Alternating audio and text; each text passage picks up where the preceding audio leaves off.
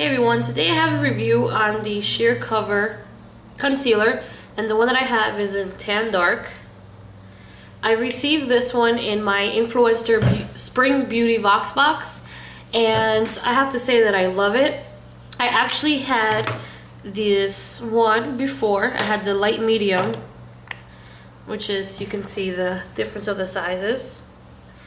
I had this one before I received this one, so when I saw that it was in the box, I was automatically excited because I knew that it was a good product and it was something that I would definitely use. What I like about the Sheer Cover is the fact that it matches my skin tone perfectly. So here it is, here's the darker one, and then here's my skin, and here's my skin. I'll swatch it. You can't even tell, like, it's right here. It's so creamy, it blends beautifully. You could either pat it in underneath your eyes, or you could use it with a blending brush or concealer blush. Either or, it works perfect.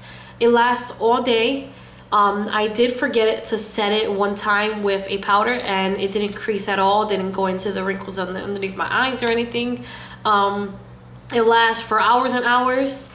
It's a great concealer. It's actually a concealer that I would call now like my holy grail concealer. It's definitely one that I would repurchase. This was sent to me for free from Influenster, and of course all opinions are my own, not being paid for this at all or anything.